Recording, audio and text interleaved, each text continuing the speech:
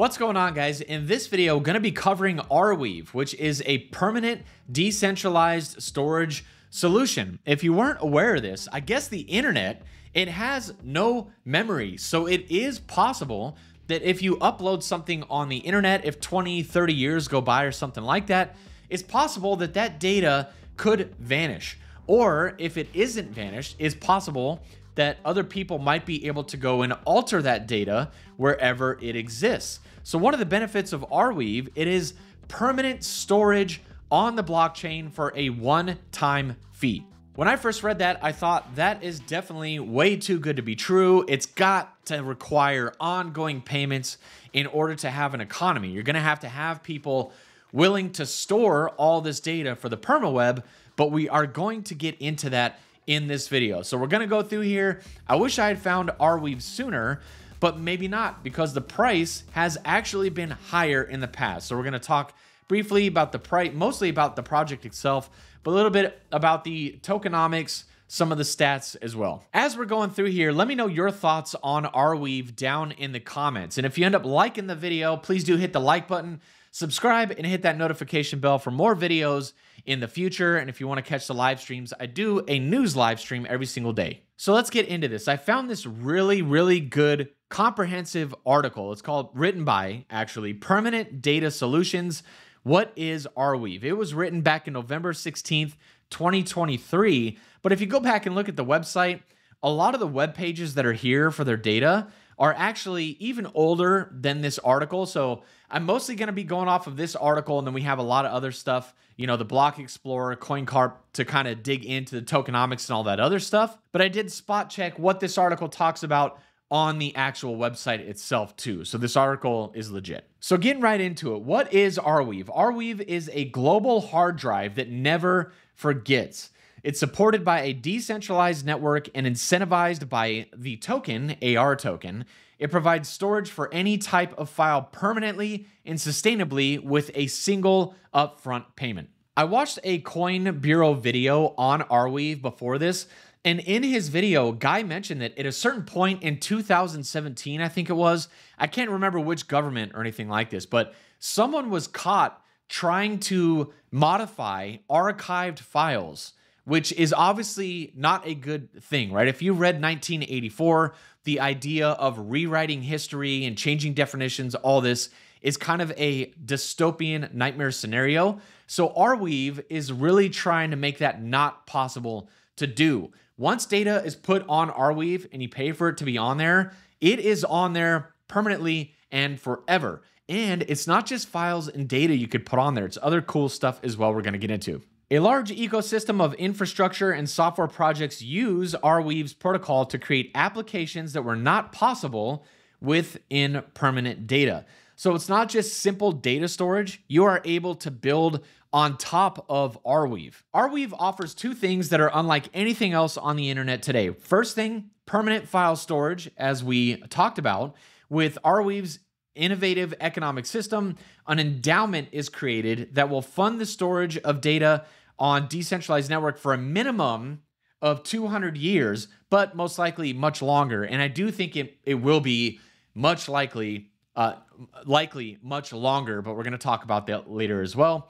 And the permaweb, the ability to save web pages and applications permanently so they will continue to function as originally designed and remain indexed and searchable in perpetuity. You might notice from this sentence what I was just alluding to about things that you can save onto Arweave. So in the land of crypto, you could create a smart contract and save that onto Arweave, and then actually, to my understanding, still be able to interact with that smart contract, immutably living on top of Arweave if you wanted to interact with it. The permaweb looks like the normal web, but all of its contents, from images to full web apps, is permanent, retrieved quickly, and decentralized forever. Like they did say, 200 years, but we're going to get into why that's likely going to be forever. A little bit about the tech here. So blockchain's traditional method of confirming data is sequential. So you can think of Bitcoin, right? You've got one block, then another block, then another block, and it composes itself like a chain. Arweave has something called a block weave. With Arweave's block weave, only a random piece of data needs to be verified before a new piece can be added. So instead of a long chain of data, the result is more like a weave or a 3D spider web of data. The benefit of this, though, is that because the verification process is shortened, it dramatically reduces the amount of energy needed to run the block weave. Block weave kept the immutable, unchanging nature of blockchain technology. All data put in the block weave stays in the block weave. So kind of like Vegas, I guess. What happens in Vegas stays in Vegas. Once it is there, it cannot be deleted. This does not mean, though, that all the information on the block weave is necessarily public and visible to everybody, but that the information simply, you cannot remove it. The Arweave protocol is still being tweaked to optimize performance. So it's not a project that is set in stone. When I watched that history video, it's coming out with upgrades seemingly all the time. Arweave, it allows up to 1,000 transactions per block, but they can also, each transaction, they can be bundles of numerous transactions or large data sets. Bundles can even have additional bundles nested within them, essentially allowing for Arweave to take on an unlimited amount of data. And then as I mentioned, so it's actually in here, miners can now compete to earn rewards with standard desktop computer hardware. And they actually limited it specifically for that so that it wouldn't get centralized. How, though, does the AR token fit into this whole thing? So the foundation of Arweave is the decentralized network that actually stores the files added to it, right? That is the base of it, is decentralized permanent storage. Instead of wasting energy verifying the data again and again, the block weave is able to efficiently store data, and a lot of data. They don't do it for free, though. People all over the globe store data on Arweave because they get paid to do so. Storing files for centuries requires an economic incentive to do it, and one that must have longevity. So it has to be worth it, and you have to have a reason for the people not to delete this data. As part of its design, they created this Arweave token, the AR token, and it is used as payment to put data onto the network. So you're actually, anytime if I wanted to go put a piece of data on Arweave, I need to buy the token and then spend it on the network in order to put my data on there. So when you put a file onto the Arweave network, you have to pay a one-time fee and AR. And as I just mentioned, the upfront payment to pay the initial storage cost for 200 years, and the remainder goes into an endowment fund for future storage years. As humans, we are used to prices going up in almost all areas of our life, especially with the government printing money and causing inflation, right? But data storage is one of the few areas that goes against the trend.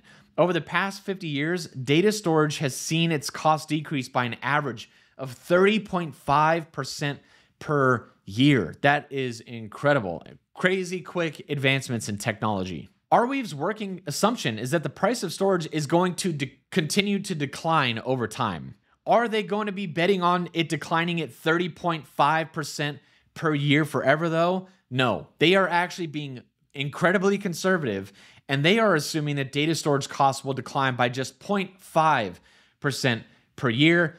And you might be able to see where this is going. That's why I think a one-time upfront payment is going to last for way more than 200 years into the future. If data storage declines are anything greater than 0.5% per year, this simply adds to the number of years that data will be stored. As mentioned, they do have an endowment, and the endowment will be able to pay for the cost of storage based on the interest generated from the fund. And they give a great example here. So think of a university. Universities use interest from their endowments to pay school costs, such as funding for faculty positions, without ever touching the principal of that endowment fund.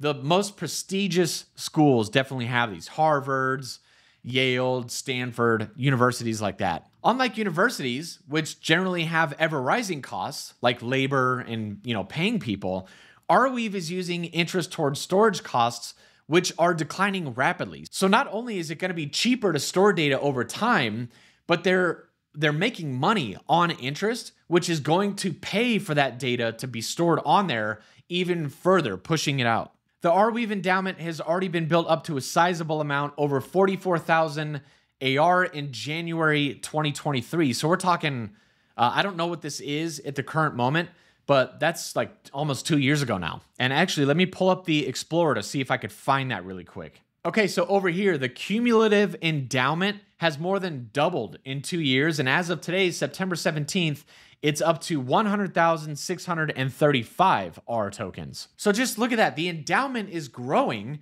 The cost of storing data is decreasing. And so that's why this is going to be a perma web. Arweave is built so it can have an ecosystem built on top of it. Arweave is a layer 1 blockchain, I guess a weave, right? Block weave, upon which other technologies can be built.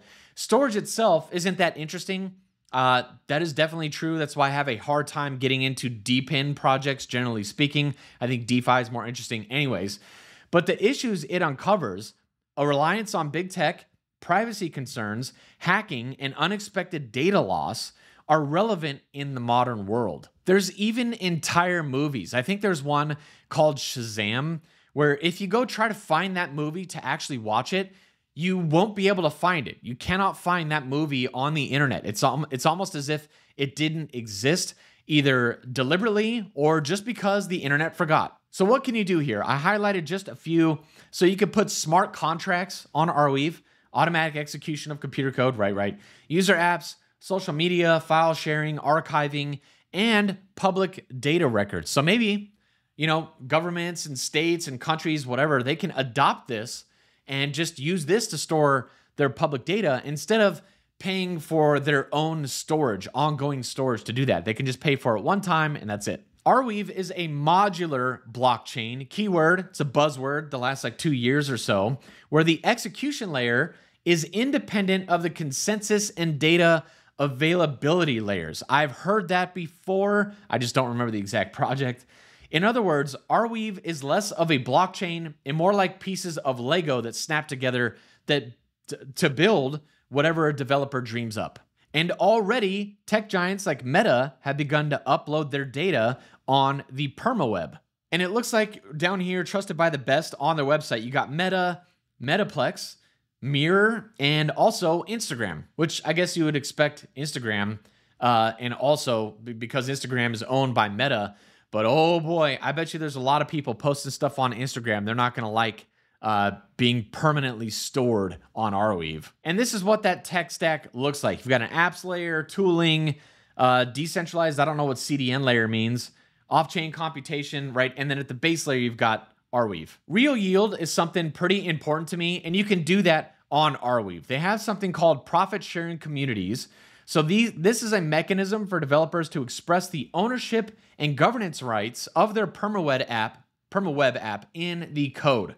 So permaweb apps using PSCs directly distribute their revenue as micro dividends to their stakeholders using an integrated profit-sharing token. Profit-sharing tokens can also represent ownership of the revenue from specific items within platform applications on the permaweb. An example they have here is for music, to allow users to buy portions of the revenue generated by a specific album is what one band is doing.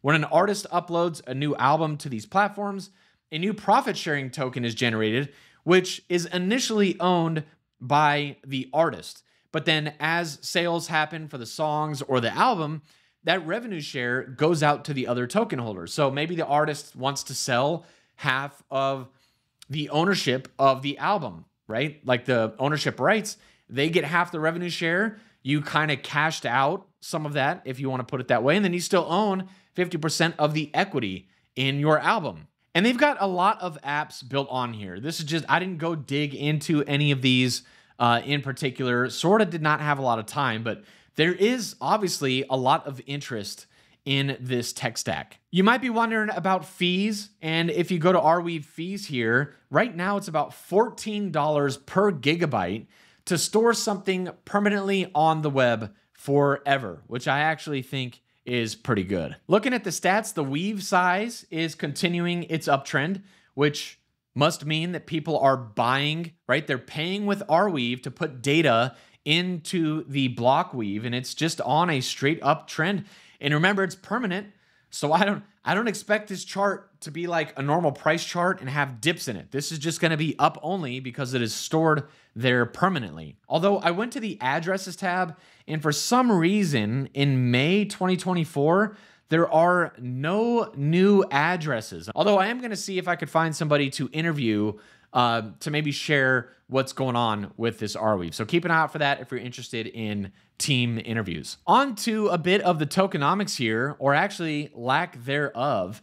What I alluded to earlier is the price is 1842, and if you notice, the coin is basically fully circulating. So now the endowment is what's really going to be paying for a lot of that storage. Although the distribution of the token's not really sure, but if you look at the price, right, it made it up to $46 this year in 2024, and right now it's $18.42. So if you like this project, possibly a good opportunity, not financial advice, anything like that, to maybe look at maybe adding some to your portfolio or something like that. They did have a seed round in 2020, 2019, 2018. If you look at the price points, 13 cents. In this private round, it looks like the price was 56 cents. So these investors have done really well. I wasn't able to find an emission schedule, team unlock schedule. Did they dump? Is that what happened here with this dump in the price? Or, have they not? I really do not know. On CoinCarp, usually there is a rich list, so you can see the top addresses. I wasn't able to find the top addresses over in their view block Explorer, but there is no rich list, so I'm not able to see how condensed the current, token distribution is. But if you go to Token Insight and look up Arweave, this initial distribution is horrific, in my opinion. So in the Genesis block, 83% were already sort of mined, and then over the rest of that time, 16.7% would be released. Maybe there's information on this vesting plan and where all these tokens went, but I was not able to figure that out. And then lastly, they are working on another project called AO, which stands for actor oriented, I believe. Key takeaways: AO is a highly scalable blockchain network built on Arweave. It's a hyper parallel computer, which allows computation to be carried out simultaneously in parallel. I assume they're going with infinite scalability there, and computation synchronization, whatever that kind of means. Overall, I think it looks like a really interesting project. I know that there's other decentralized storage projects out there. One in particular is called Jackal. So I want to review that one and then see how that might stack up to this, because Arweave is already top. It's ranked 65 on CoinGecko, 1.2 billion market cap, whereas a coin like Jackal, they also have decentralized storage, but with privacy added in there as well. And it's only got a market cap of 16.4 billion. So it might be a better risk return. But either way, I'm going to review this one. I might compare the two as well. But Arweave, sticking with Arweave, leave me your thoughts. What do you guys think of Arweave down below? If you did like the video, please do hit the like button, subscribe, hit the notification bell, and I will see you on the next one.